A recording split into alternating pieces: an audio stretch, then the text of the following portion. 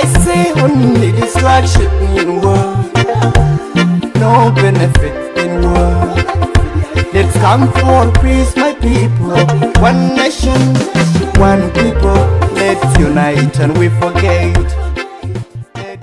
An angelic baby, born and hidden from the dark shadows of our society, where morals have eroded meaning, where peace is preached but seems to be meaningless, where law is taken less and government is subsidized to eat people, where wars has become culprit favorite game, where one tribe claim themselves to be mightier than the rest, where the poor cling true, thousands die of hunger and flood, our presidents and 5 vice presidents, but our beloved South Sudan cries out loud for leadership. 9 years after it gained independence, I was born in South Sudan. Coming to another country for refuge and adapting to the surrounding was not a bed of roses. Many were the times when I would walk around and look like a clown.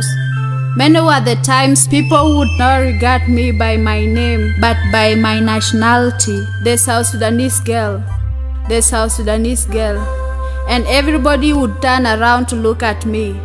I really pity myself and even went to an extent of cursing it shrewd. This really lowered my self-esteem, and I would walk facing down and I let fate take its course. I'm pretty sure that I'm not the only person who went through these things. We all who are living in the diaspora went through it. It's not because we are ashamed of our motherland, but we feel unaccepted in countries we are taking asylum. We are tired already.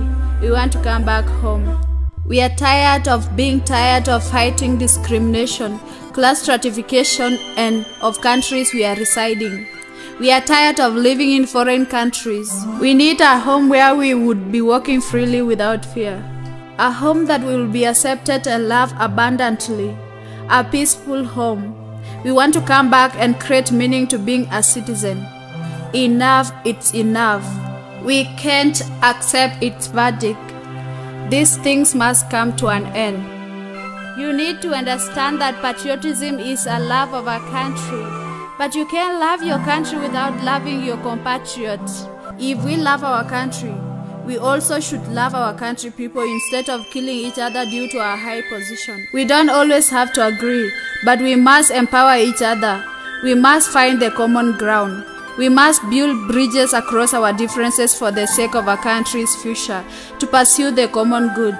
We need to change the direction of our country's heading and direct our youthful energy to a meaningful agenda, to guiding each other into the right path, instead of ruthless anger for power and plunder. These vices must come to an end. We are brothers and sisters internally.